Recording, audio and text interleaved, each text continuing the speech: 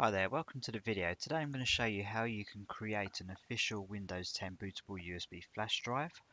I hope you find this guide useful, and if you do, please help me out by clicking the subscribe button below. Okay, first thing you need to do is connect the USB flash drive to your machine. So you can see I've done it here, it's on the D drive. If you back up any files that you have on there already, so you just need to right click copy and then paste it anywhere on your local C drive or wherever you want. So if you right click and format and make sure quick format is set, there we go. Next thing we need to do is in Internet Explorer, or sorry, in your browser, if you just Google Windows 10 ISO, and if you click on the first link, and we need to click on here, download tool now. So this tool is basically going to download the required files and turn our USB drive into a bootable drive that will have the Windows 10 install media on as well. Okay, so as we can see, the tool is downloaded, so I'm just going to click.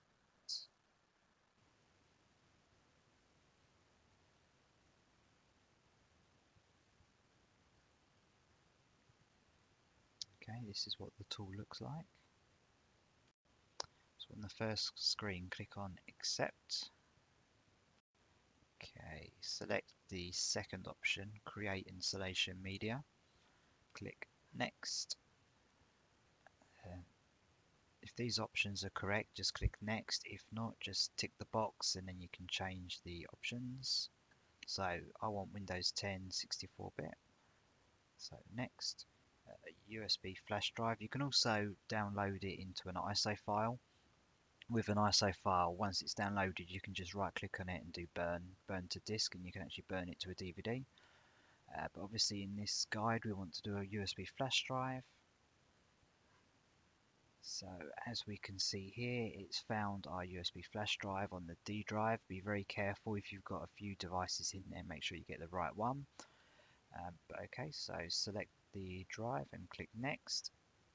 Now what it's going to do is it's going to download the required files from the Microsoft website, and it's going to put them onto the USB stick. It's also going to make that USB stick bootable. So I believe the image is about just over 3 gig in size, so I'm just going to pause this video until that completes.